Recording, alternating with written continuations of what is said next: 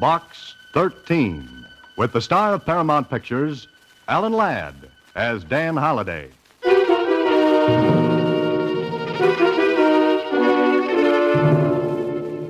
Box 13.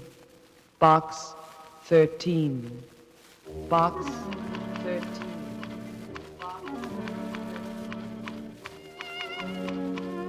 They stood in the warm rays of the autumn sun while the wind played in the girl's hair.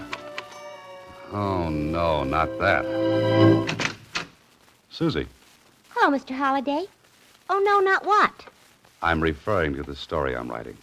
Better forget the story, Mr. Holliday. I've got mail for you. So? What's new in Box 13? Box 13, starring Alan Ladd as Dan Holliday.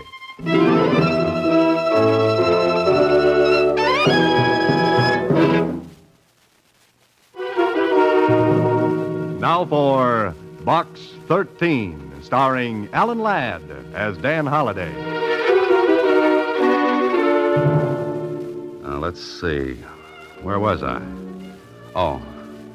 But Betty forgot her dignity as she fell and bumped her head against the tree which stood nearby. Oh, brother. Mr. Holliday. What's that, Susie? I said that maybe the mail from Box 13 might give you an idea. Today there were 2 letters. 2? Yes, One of them is a big, fat envelope.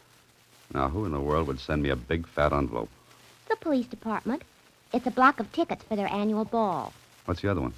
This one smells all romantic-like. It has the odor of Christmas night. Or, maybe it's Easter morn. Or maybe it's Tuesday afternoon. Here, let's have it. If you will really do anything, what I have to ask is very, very little. Please meet me in North Park at 10 o'clock tonight. I'll be waiting at the bench near the entrance to the bridle path. Signed, Anonymous. It couldn't have been very romantic, Mr. Holliday. Oh, why not, Susie? I don't see stars in your eyes. We'll take another look, Susie. Tonight at 10 o'clock.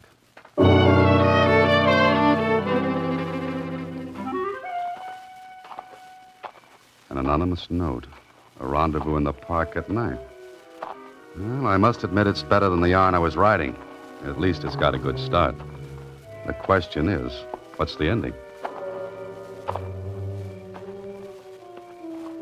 Well, this is the park, and the clock says 10. And there's the bench at the end of the bridle path. And that's all there is. Hey, wait a minute. Is that? No, it couldn't be. A little girl, sound asleep, nobody else around. What's she doing out here alone this time of night? Little girl. Wake up, little girl. Wake up. Oh, I'm sorry. The Sandman came when I was supposed to stay awake. Now, what are you doing here? Waiting? But aren't you cold? No, I'm not cold. I have a nice new coat. See? Yes, it's very pretty. But for whom are you waiting? I'm waiting for the man.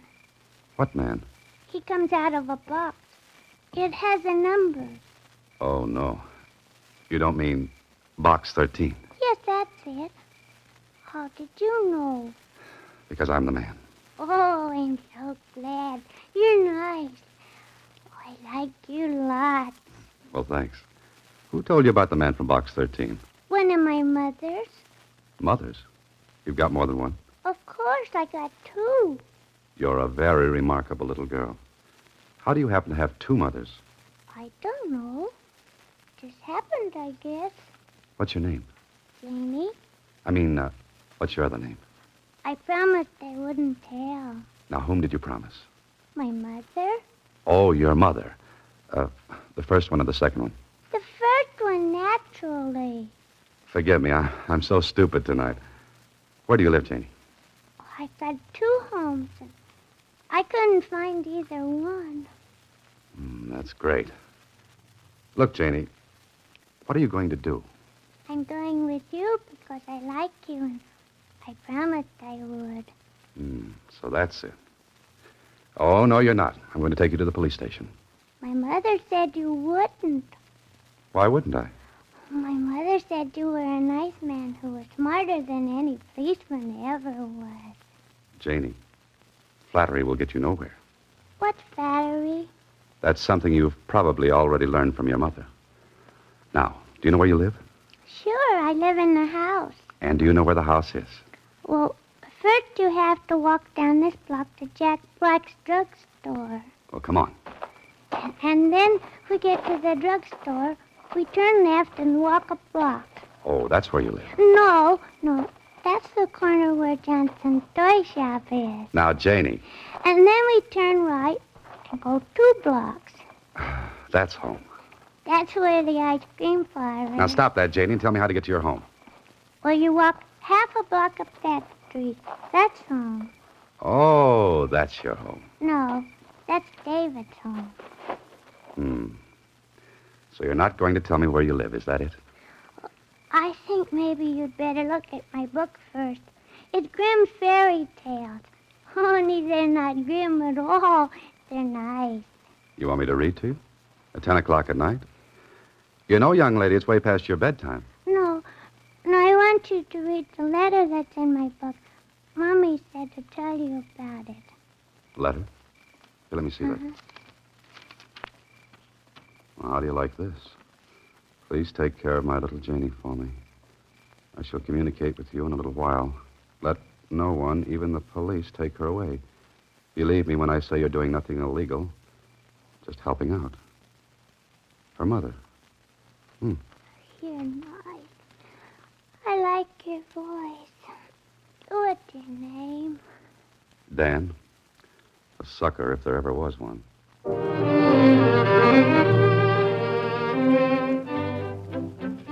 Well, this is not good. A small girl left in your care with no more authority than a letter. Suppose the woman who wrote this letter isn't Janie's real mother. Then, Holliday, you're in trouble. But suppose she is the real mother. Why should she leave her child with a perfect stranger? Why? Well, there's only one thing to do. Take her to your apartment. Come on, Janie girl, let's go. Let's hope that the neighbors won't see you bringing home a little girl. Because that happens to be one item you don't win at a bingo game. Put her down on the couch, Holiday. That's it. Never knew a kid could have so much strength in her arms, did you? Feels kind of good, too. Better get a blanket to put over. Better yet, stupid, put her in your bed. Well, Holiday, it looks like you're sleeping on the couch tonight.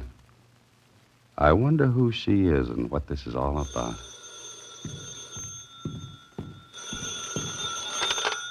Hello? Dan Holliday? Yes? The man from Box 13? Yes? How's my little girl? Did you get home all right?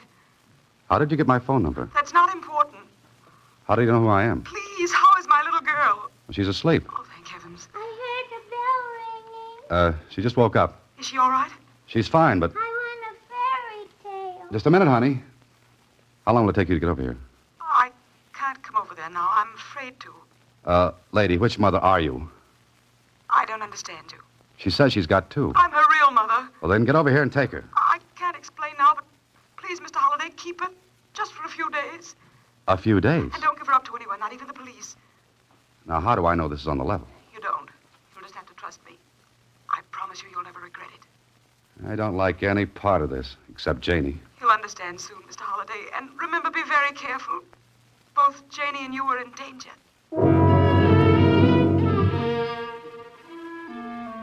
You're right, our Holiday. How do you like this plot? A mother gives a little girl to a strange man, warning him not to give the child up to anyone, not even the police. And then she admits there's danger. Janie. I broke the lamp. I broke the lamp. Oh, that's all right, baby. Are you hurt? I didn't mean to. I wanted my fairy tale book. No, don't cry, honey. That was a nasty old lamp anyway. All it did was throw off a lot of light. You're a nice man. Are you my daddy? No, Janie. My daddy went away when I was a baby. Why can't you be my daddy? It's getting late, honey. Aren't you sleepy? Not anymore. Read me a fairy tale, Daddy. In the morning, Janie. Now, you'd better get to bed. Have you got a doll? No, I'm sorry. No doll. Teddy bear? No teddy bear. You must be awful lonesome. Maybe you've got something there, little lady. Daddy, Hmm? tell me a fairy story. All right, honey. Let's see now. Once upon a time, there were 3 bears. The papa bear, the mama bear, And the baby bear. I know that story. Okay, now let's see. Once upon a time, there was a little girl named Red Riding Hood, And the wolf ate up her grandmother. I know that one, too. Janie, maybe you should tell me the stories. Oh, let's see. Once upon a time, there was a boy named Jack who planted a bean seed, and it grew up into a mighty tall vine, And he climbed into the sky and killed a bad giant. I know that one, too. Saved by the bell. Hello, Holiday. Oh, Lieutenant Kling. Holiday, you're in a jam. Lieutenant Kling of the police department doesn't drop in on people unless there's trouble. Watch your step, boy. Well, aren't you going to ask me in? Oh, sure. Come in, Lieutenant. That's better. Anything wrong? Well, that's what I dropped in to find out. When you stay out of the department's hair for more than 2 weeks, I begin to worry. Haven't been doing a thing, Lieutenant. Not a thing. Besides, I want to know if you got those tickets to the ball. Hello. Yeah, what's this? A little girl. Oh, thanks, Holiday. What's your name, young lady? Vicky. Vicky Preston. Oh, no, it doesn't. It isn't? Holiday. Great little kid. Her dandy sense of humor likes to pretend she's somebody else. All children do. Who is he, Daddy? Daddy. Holiday, my boy. See what I mean? Who is he, Daddy? He's a cop. A policeman, honey. Lieutenant Kling. Oh, I like policemen. And I like little girls. Got 2 of them myself. Is the writing business slow these days, Holiday? How do you mean? Thought you might be picking up a few bucks babysitting. Oh, yes. Just helping out a friend. I could use you sometime. My wife and I like to get out every now and then. What's your price to sit with my kids? That depends. Are your children anything like you?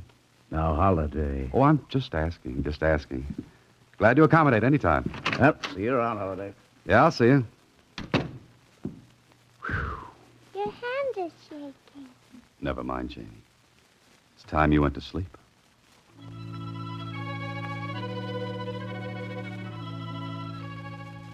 There's something about a kid asleep. Maybe I'm glad this happened. Got to use more kids in my stories after this. You know, it wouldn't be a bad idea to have one around all the time. What am I saying? Now what? Lay off, you'll wake the kid. You Dan Holliday? Yeah, that's right. I'd like to come inside and talk with you. If you don't mind, I'd rather talk out in the doorway. Very well, I'll be direct. You have a little girl here named Janie, about 5 years old. Why? My name is Sam Parker. That mean anything? No. I've got a letter here authorizing me to take the little girl away. You're her father? Read the letter, then hand over the child. No. Very well, I'll call the police. I wish you would. Can I use the phone down the hall? I'm sorry about this. But get inside there and keep your hands over your head. Put down that gun. What do you think you're pulling? Now, shut up and get inside. Oh, there she is. Put down that gun, I said. She comes with me, Holliday. Just keep those hands high. And I said she's staying here. Move over to that wall. Stay away from her, I said. One more move and you... Think so. Harry! Harry, help! Hit him with the gun, Harry, now. I got him.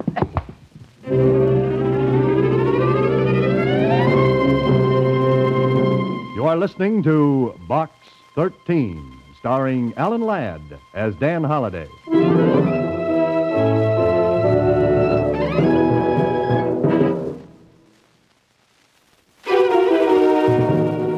Box 13, starring Alan Ladd as Dan Holliday.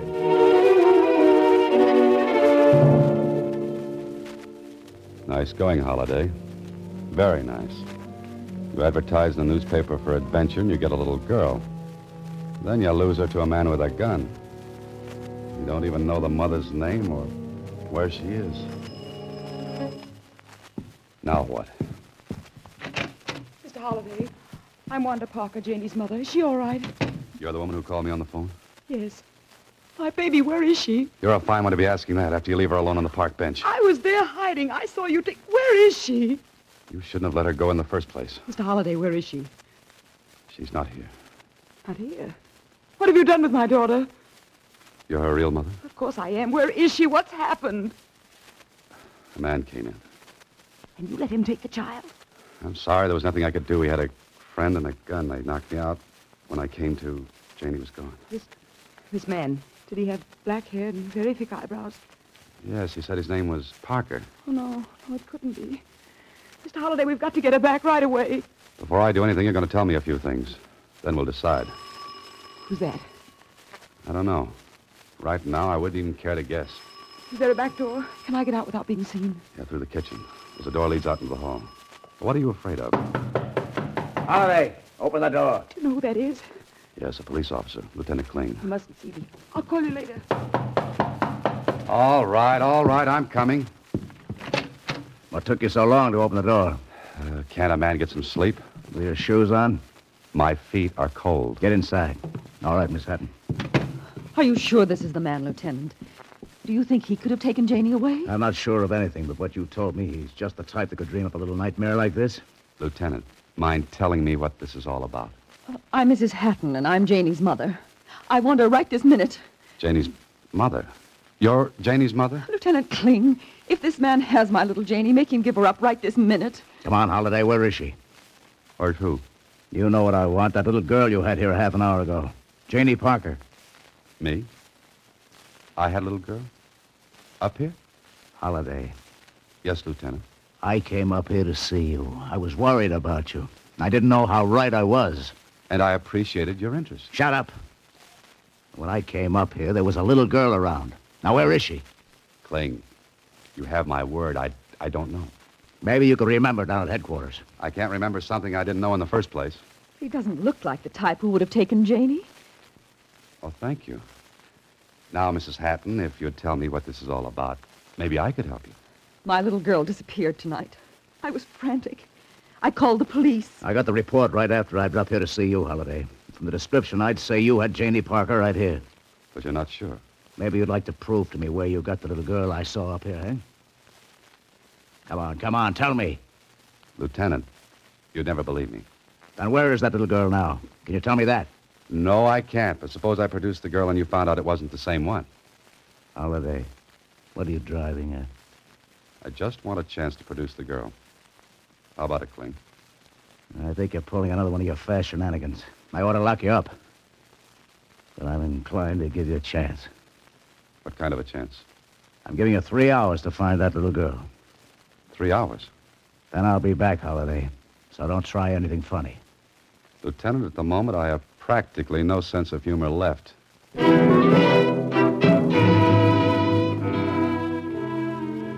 At least you're not in jail, Holliday. The good lieutenant walked out with Mrs. Hatton. You're as free as a bird on the wing for 3 hours.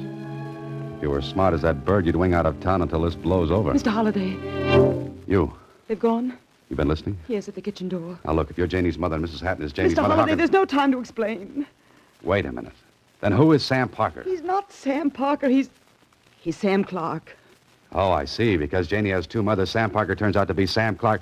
What are you giving me? I can clear up the whole thing, but we've got to get Janie away from Sam Clark first. Otherwise, I may never see her again. How do you go about finding a man named Sam Clark in a city this size? He doesn't live here, but I heard he drove his car down. That means he's probably staying at Brown's Motel. Uh-huh. I think I'll drop out and pay him a visit. I'll go with you. No, I don't think that's wise. I'm going alone. Mr. Holliday... He carries the gun. You stay here.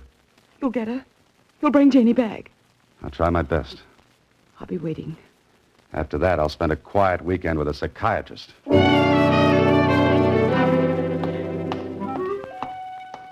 This is it. Brown's Motel. Now, to find a man named Sam Clark or Sam Parker. Ask the manager. That's logical. So he is here. Well, what do you do now, Holiday? You knock on the door, Sam Clark will stick a gun in your ribs. There'll be a fight, and Janie might get hurt. The telephone. That's how to do it.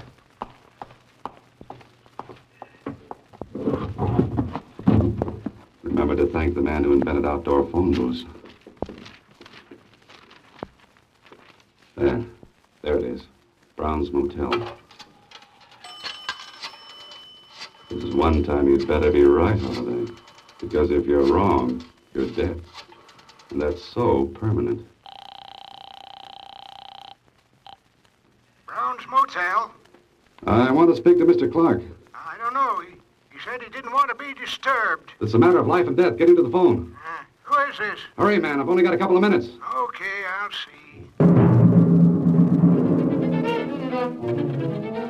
Now, quick, Holiday. Out of the booth and around the corner towards the back. Wait. Now. Take it easy. Here he comes. Now, Holiday, just slip around to the side of the booth where you won't be seen. Hello? Hello? Hello? What kind of gag is this? No gag at all, Mr. Clark.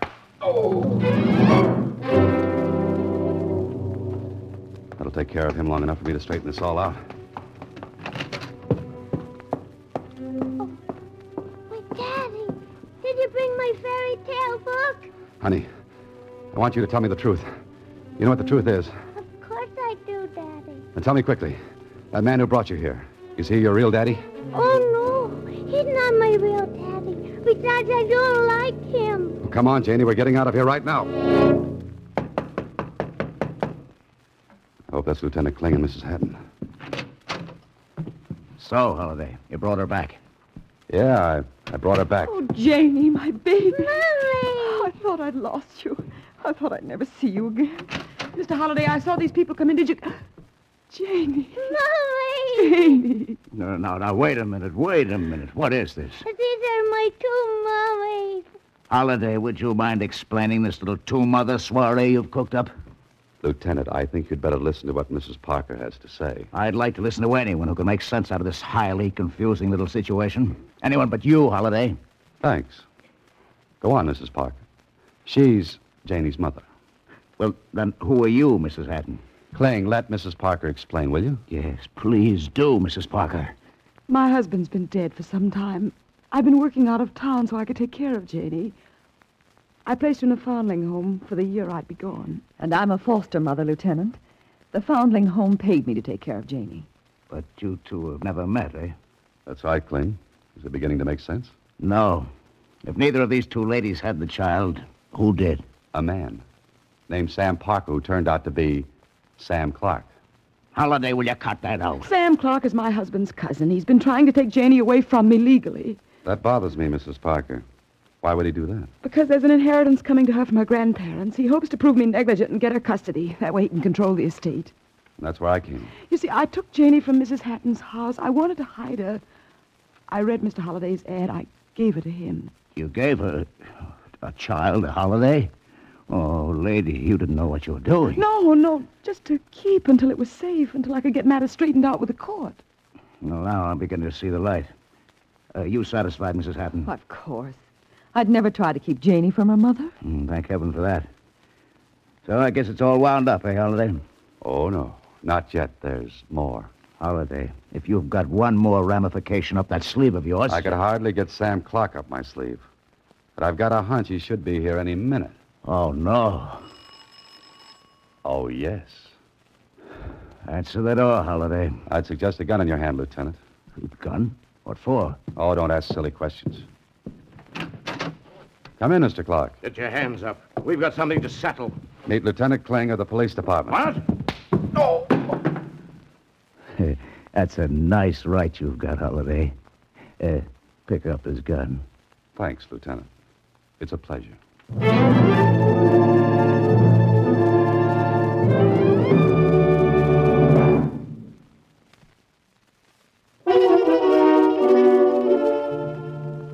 Mr. Holliday, how can I ever thank you? Very easily. Just bring little Janie up to see me occasionally. I certainly shall. Oh, by the way, I have a suggestion for you two ladies. I think I know how you can both keep Janie. But how? What do you mean, Mr. Holliday? Suppose you, Mrs. Parker, continue with your work. Janie could stay at Mrs. Hatton's, and so could you. Oh, Mrs. Parker, if you only would. I think that's simply wonderful. Mommy. Yes? He fixed it so I can keep my two mummies, didn't he? Yes, he did, darling. And would you be my real daddy? Well, now, Janie, you see, it's like this. Let's see you get out of that holiday. And would you tell me a fairy story? Oh, no, you don't catch me on that one. I'll write you one. Mr. Holliday, I think you ought to know that... Oh, what a cute little girl. Who are you, little girl? I'm Janie, and this is my daddy. Why, Mr. Holliday, you never told me. Now, look, Susie, Janie means I'm her daddy. Well, just sort of imaginary. What's imaginary about being a father? Sit down, Susie. I'll tell you all about it. I'm going to tell you a story. Boy, oh boy, I'll bet this is gonna be good.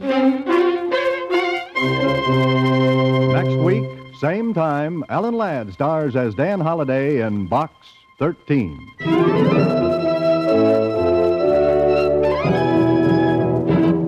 Alan Ladd appears through the courtesy of Paramount Pictures and may currently be seen in Wild Harvest. Box 13 is written and directed by Ted Hediger.